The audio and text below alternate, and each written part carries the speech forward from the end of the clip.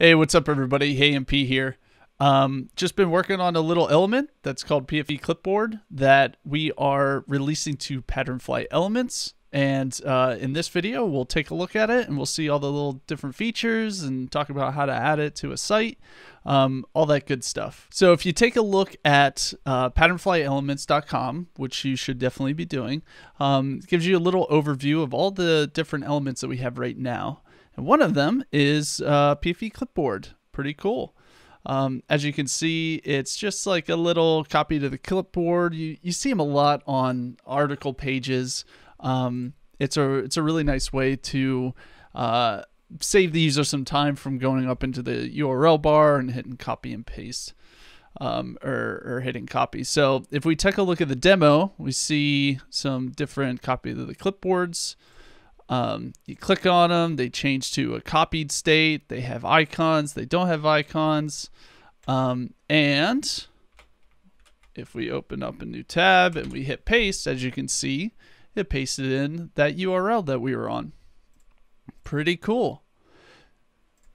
So let's take a look at the demo and see what are the different options there are for this element, because what's a web component without options, right? So pfe-clipboard, you need it to be tabbable, so that you could get to it via keyboard. So we recommend putting in those roles on it just by default here. So this is the default functionality here. You just drop it on a page, pfe-clipboard. You see the text, you see the icon. It has the copy of the clipboard functionality. We wanted that really default out of the box experience to be nice. But of course you can override lots of stuff about this element. And to illustrate us walking through these examples and the flexibility of them, I downloaded the Tailwind starter blog, just as an example of how you could put this on your website. So let's say that you had a blog that looks just like this. Every time the user came to the blog, you would like to have a little copy of the clipboard icon there. So let's take a look at how to add that using the new pfe-clipboard element. So just taking a look at the files, as you can see, it's just a index.html. I have a scripts file. It's just using Tailwind markup, Tailwind CSS.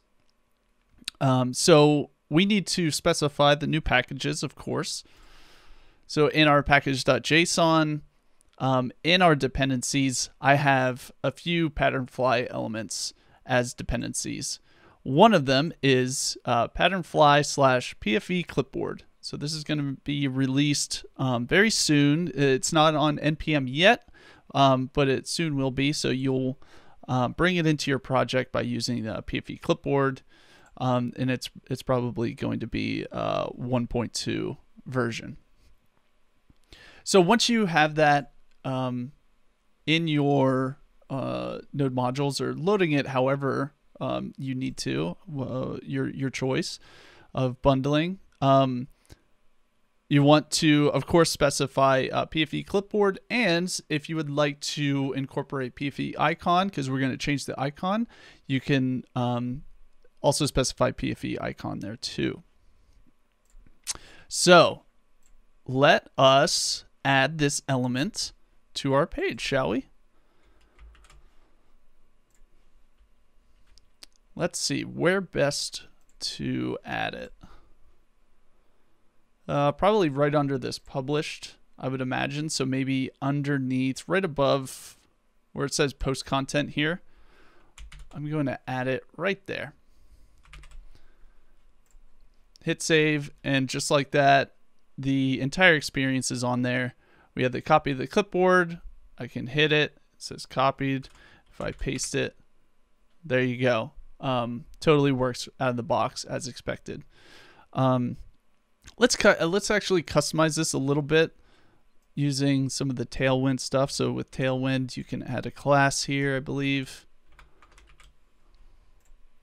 That just makes the fonts match up with the rest of the blog here. So that looks a little bit better.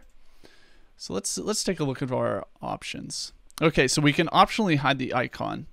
There is a Boolean attribute called no icon. So if we didn't want that icon, we could put no icon on there, and it's just a button that we can control. So that's cool. We can also override the link text. So there are 3 different slots that we can override. There's text, there's text success, and there's the actual icon that we can override. So let's override the text and see what that looks like. So we're going to change it from copy URL to clipboard, or copy URL to, hey, you copy this URL. Click it, it's copied, it still works. I'm going to remove this no icon to get our icon back. Okay, so now we can have our icon, so that looks nice. Let's override the success text. Let's spice it up a little bit. To override the copied state, the text that's in the state of whenever you hit copy and it enters the copied state, that's called text -- success, and we're going to specify URL copied to the clipboard.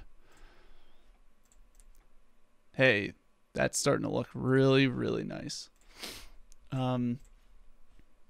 Let's override the icon as well. So this is what I'm talking about. Why we also specified PFE icon. It works nice with PFE icon as well. What you do is you use a PFE icon of choice, and you add the slot attribute that has the value of icon, so it knows to override that icon slot. In this case, we're just using the web global globe icon. Let's see what that looks like. So it just looks like the old school web icon, and it all works. As you can see, the colors, the fill is aligned with whatever fill color you had on the default link, so that looks really nice. Let's see what else we have here. Yep, so overriding all the slots, which we just did. Oh, okay, so the actual copy duration. So by default, it has a 3-second timeout, so it'll stay in that copied state for 3 seconds. But we can specify that. We can override it to say, let's say 5 seconds. And it'll stay in that copied state for 5 seconds. If you didn't want it at all, for whatever reason, you could change it to 0. So moving on from copy duration, we talked a little bit about accessibility, just saying that it works like an icon, or works like a button. Specifies the slots that we talked about, the 2 different Booleans. And then we have a lot of variable hooks. So like I said, we could change, let's say, the PFE icon color.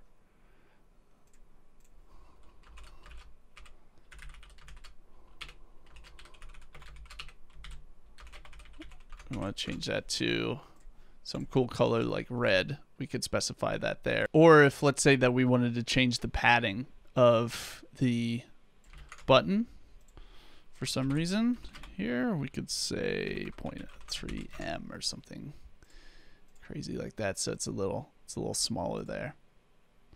So those are some variables that you can tap into. We also have events. So there is an event that bubbles up from the clipboard whenever an action of the copy URL takes place.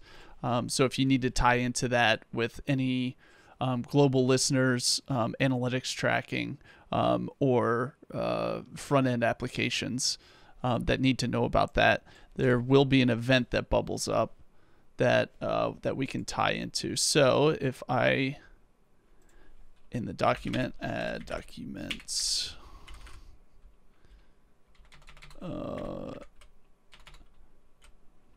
body, add event listener,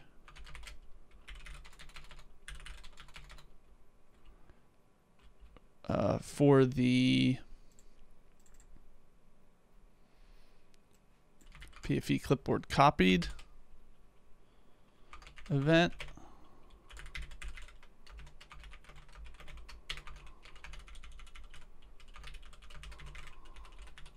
And we're just going to log that out. Oops.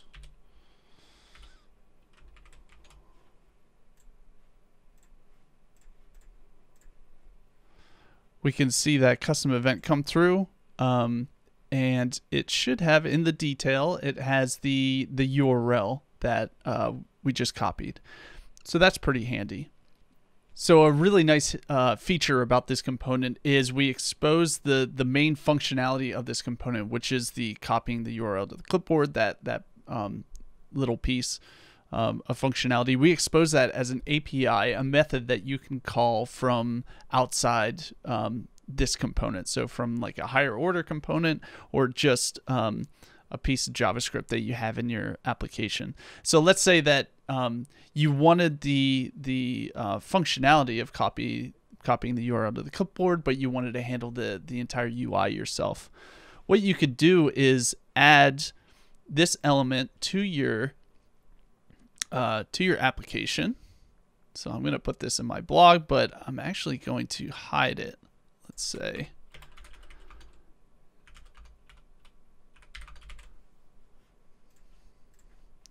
So it's not there, but what I'm going to do is say, let's say document query selector, and we're going to say anytime I click on an H1,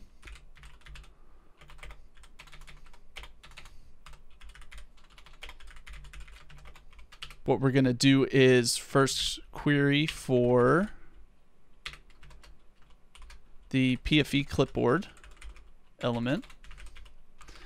Once it's there, what I can do is call the copy to the clipboard function, which will return a promise of, then we have a URL that we have access to. So what we can do is say like alert URL or alert you copied the URL and print the URL in there. We'll do a dot then, or we could do a catch and say we're going to console.error the error message. So we click the H1, and even though our pfe-clipboard element is hidden, the functionality is still there. So that's useful as well. So how does it actually copy the URL to the clipboard? What we've done is bake in two methods of doing that. So it's based on whatever your browser is capable of doing. The way that we've always done it is through this exec command copy technique, and I've linked to the example of what that looks like. And that definitely works, but that has been deprecated, so they would like you to use the new Navigator API and access the clipboard that way. So if your browser supports the new Navigator API, it will use that. If not, it will try to fall back to exec command. If that doesn't work, then you will see a little error that you can display to your users. You got a really old browser. Sorry. So that is that's pfe-clipboard. It's a little fun little interaction that you can add to your website easily. So if you have any questions, feel free to reach out. Hey MP on the Twitters, and we'll check you later.